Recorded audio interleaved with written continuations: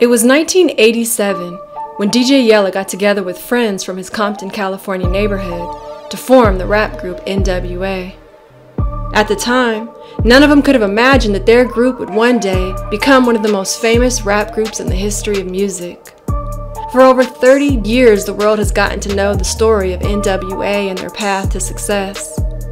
For DJ Yella, his path was filled with the highs of platinum albums and six-figure checks, to the lows of bankruptcy and homelessness. But with all his ups and downs in life, his loyalty to N.W.A. never changed. DJ Yella was born Antoine Caribbean on December 11, 1961 in Compton, California. He was born the second youngest of 8 brothers and sisters. At the age of 4, his parents got a divorce, and his mother moved him and his siblings into a small 3-bedroom house. DJ Yella and his brothers and sisters shared rooms, sleeping on double and triple bunk beds. And all 10 members of his family shared the one bathroom that was in the house. DJ Yella's mom did her best to support her family, working long night shifts as a nurse to make sure everyone was taken care of. But his family was still poor. So poor that DJ Yella got his first job at 12 years old, making $1 an hour so he could buy himself clothes and lunches at school. But Yella was never really interested in school. He preferred being in his neighborhood playing football in the streets with friends or racing mini bikes and go-karts. He also played Little League Baseball for 5 years and would have kept playing through high school, but had to quit because the game started interfering with his job schedule. Even though his job didn't make him much money, he always kept working. But it wasn't just for the school clothes. With a job, he could afford to hook up his bicycle with custom show lights, sound systems, and speakers, a hobby he continued doing all throughout his childhood years. But DJ Yella's childhood also had times of tragedy. In 1974, his older brother was accidentally shot and killed by a neighborhood friend who was playing with a gun. Not long after that, during a trip to a community swimming pool, he experienced a form of abuse that no kid should have to go through, an experience that changed him forever. And because he didn't have anyone at the time to talk to about it, he kept it to himself and became more quiet than he ever was before. But where his words may have been quiet, his music skills were loud. In the 7th grade, Yella got his first music gig DJing for his brother's wedding. He wasn't a real DJ yet, but had learned about music from watching his older brother's band practice in the family garage. During practice, DJ Yella's brothers would let him play around with the drums for fun. But when they realized Yella had real musical talent, they asked him to become a drummer for their band. This experience led DJ Yella to becoming the lead drummer of his Compton High School marching band. After graduating from high school, Yella got more serious about DJing, and with his musical background, it came easy to him. But the name DJ Yella wasn't his first DJ name. When he was just starting out, he went by the name The Master Rocker and would DJ at house parties around Compton. Then, in 1981, he walked into a Los Angeles nightclub that was owned by a man named Alonzo Williams. Lonzo offered Yella his first real DJing job at the nightclub, making $50 a night. Yella changed his DJ name from The Master Rocker to DJ Yella and quickly became the hottest DJ at the club. One night, the club flew in New York rapper Kurtis Blow and his DJ. Kurtis Blow's DJ was the first person to show DJ Yella how to scratch a record. After learning the new technique, Yella became the first DJ on the West Coast to scratch a record on the turntables live. When people saw him do that, he became even more popular. The name DJ Yella got bigger around LA, which meant the DJing offers got bigger. He worked at radio stations and got a job at Motown scratching on their artists' records. He also made his own scratching mixtapes and sold them at swap meets and record stores around the city.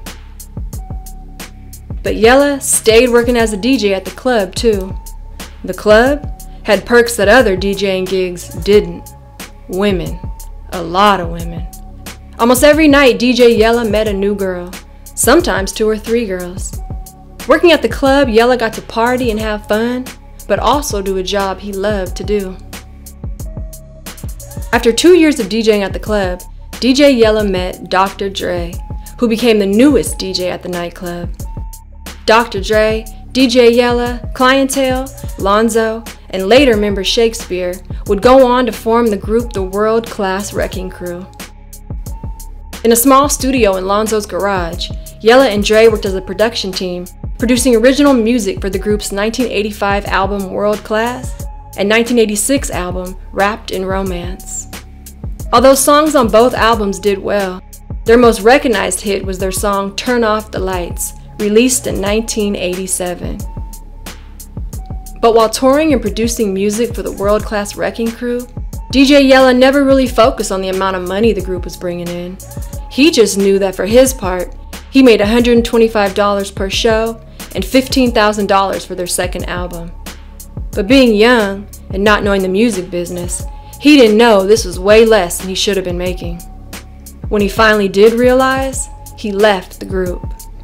Yella and Dre both left. Working at the club together and being in the group, they had become close friends, close as brothers. They shared an apartment and would always be together, DJing, making mixtapes, or working on music for the group's albums. In 1987, after leaving the World Class Wrecking Crew, Dr. Dre introduced DJ Yella to Eazy-E. Eazy-E had started the label Ruthless Records, and Dre was working with him producing the song Boys in the Hood. Dre suggested Yella join their movement, and a couple weeks later, Eazy-E, Dr. Dre, MC Ren, DJ Yella, Ice Cube, and Arabian Prince formed the rap group N.W.A. Arabian Prince would later leave the group. N.W.A. set up a recording studio in Eazy-E's mother's garage, and DJ Yella and Dr. Dre were back again, working together as a production team, producing all their projects for Ruthless Records, including Eazy-E's album and both original N.W.A. albums. See, Dre come up with stuff, man. I'm sitting here all day trying to find little stuff, make sure it sound right. Yep. Shit. Yup. What's the trip? You got to be in here all day to see how we do it. And every project they produced with Ruthless went gold, double, or triple platinum. And the money was finally starting to come in like DJ Yella wanted it to. One afternoon, Eazy-E called Yella and asked him to take a ride with him. Eazy took him to a car lot and bought them both brand new Suzuki Jeeps. And a few months later, Yella got his first big check for $75,000. N.W.A. was becoming the biggest rap group in the world and the most controversial. And they call their #1 album Niggas for Life. If you consider that offensive, brace yourself. You may be in for a shock. They were labeled the world's most dangerous group, but all this controversy only added to N.W.A.'s success.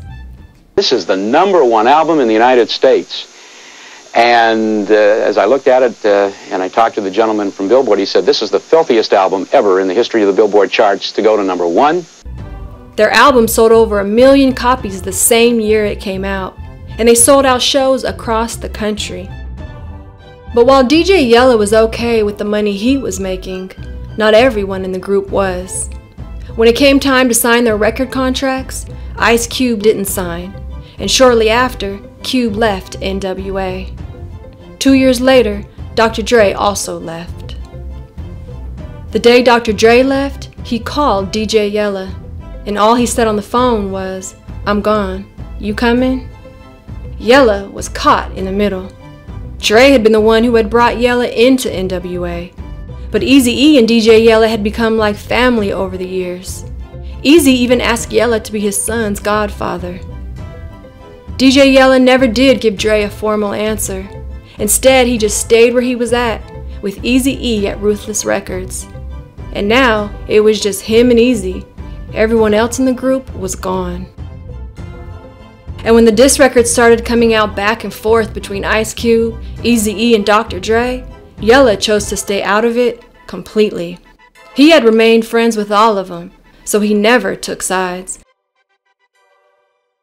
After Ice Cube and Dr. Dre's departure from N.W.A., Ruthless Records continued making albums with DJ Yella as the producer, and the money was still coming in. But now, Yella was spending money faster than he could make it. He'd get a 6-figure check from Ruthless and spend it in under a year. He went on shopping sprees and vacations. He bought 3 homes, a yacht, Rolex watches, jet skis, guns, and motorcycles. But what DJ Yella loved buying most was cars. From 1989 to 1997, he bought over 30 different brand new cars. Women were also still a big part of his life. That life eventually caught up with him when he fathered 2 children by 2 different women at the exact same time. This caused him to spend more money. To supplement his income, DJ Yella started making adult movie DVDs. He went about producing movies the same way he produced music. He filmed and directed all the movies himself, added the background music, and did all the editing. Yella made over 300 adult movies. And just like the albums he produced, his adult movies have sold millions of copies. In 1994, DJ Yella was living good, making adult movies, producing music for Ruthless Records, and spending money. For his birthday in December, Eazy-E threw Yella a big birthday dinner party. At the time, neither one of them knew it would be where they took their last photo together. 3 months after Yella's birthday dinner, Eazy-E died. DJ Yella was the only N.W.A. member who attended Eazy's funeral. After Eazy-E's death, DJ Yella lost all passion for making music. He quit producing albums and went to making adult movies full-time. A year later, Eazy-E's wife, who was now CEO of Ruthless Records, asked Yella to put together an album of unreleased Eazy-E songs. And just like that, Yella was back to music. While working on Eazy-E's album, DJ Yella was offered a solo record deal by an independent record label. Yella had never rapped before. They trying to get me to rap, but I don't want to rap. But agreed to do it. But I might have to break out at least once. His first and only solo album was released in 1996, an album he dedicated to his late friend Eazy-E. By 2010, the internet had taken over, and the buying and selling of adult DVD movies was out, so no money was coming in. Yella also wasn't producing music like he did in previous years, and all the money he had earned from every album, he spent. He had to file for bankruptcy and start selling his property. Times got so bad that at one point, he became homeless. After hitting rock bottom, DJ Yella's old friend Dr.Dre, who he had only seen a few times over the years, invited him to his house. Dre gave Yella some money to help him get back on his feet. Yella didn't even have to ask for it. A similar situation happened with Ice Cube. After not seeing each other for 17 years, Ice Cube sent DJ Yella money to get back into DJing again. Yella hadn't DJ'd since working at the club in 1987. It was now 2013. Yella was married and heavily involved in the church. His life was on a better path, and he decided to get back to doing what started it all. Ice Cube's money helped him buy the DJ equipment he needed to be able to do that. DJ Yella started DJing all over the world. He also started doing shows with Eazy-E's sons, Lil Eazy-E and E3. Then, in 2015, the N.W.A. movie Straight Outta Compton came out, grossing over $200 million. And in 2016, the group was inducted into the Rock and Roll Hall of Fame.